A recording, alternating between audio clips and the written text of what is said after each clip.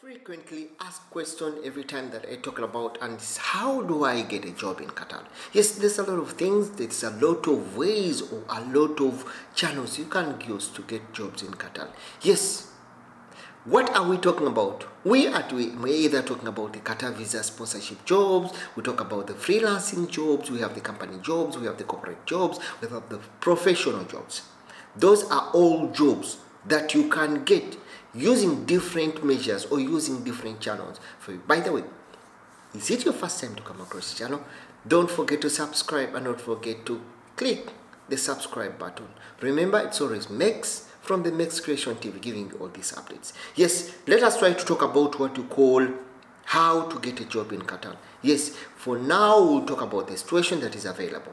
Yes, if you are within, I'm going to give you according to the different scenarios that definitely you can use to get a job in Qatar. One, if you are here in Qatar, the best way for you to get is move to office in office. What we call the local search. You move one by office, then you can look for a company, submit your CV, request an appointment with either human resource or a manager for that company, with that company that you've really researched very well for you to go to. Or if that company that you think is the company that's very good, then definitely that is the better way for you to go. Yes, another thing is that you can use what you call websites. There are a lot of websites, like for example we have Indeed, we have jobs.com, we have Qatar Living. All these kind of websites, there's a lot of advertisements that are being given out every day, and you find that some of these are locally within, but there are also those jobs that will need what you call a visa sponsorship, where this person or the recruiter is advertising that job and is willing to recruit someone outside Qatar, depending on the speciality or depending on what you call the job description. So you find that even that has its own opportunity in one way.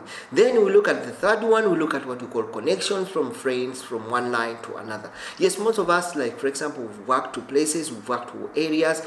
Yes, what I keep on advising, when you work to a particular area or where any location that you work to, all you need is to be yourself. Give the best out of you. You never know who is your neighbor, who's next to you, and what kind of connection he can have to do, or he can have you today. Yes, there's a lot of advertisements, social media, Facebook, Instagram. We look at Twitter. Then we also look at what we call LinkedIn, where these are kind of websites that you can check and check well which kind of posting or what are the available jobs that are being posted for you to get a job in Qatar. Yes, we look at sometimes that it gets a little bit very harder if especially you're coming from outside the country or you're coming from outside Qatar. But what I have to let you know is that you need to be prepared for you to search for a job, and your mind needs to prepare. And definitely all the tips that I can give you, you need to know what job you are searching for, what you want, how much money you need to, and what kind of the job requirements. I think that is kind of very important for you when you are looking at what we call the job search in one way or the other. Hope I've tried to share something for you. So if you're job hunting, you can try to use some of those kind of recommendations are very good. And what you don't have to forget is how you write your CV, how you frame your CV, how you put the job description, what exactly you want. I think it's kind of also very important when it comes to what we call job search. Hope I've tried to share something for you. By the way, don't forget to subscribe to this channel. Remember, it's Mex giving you all the updates.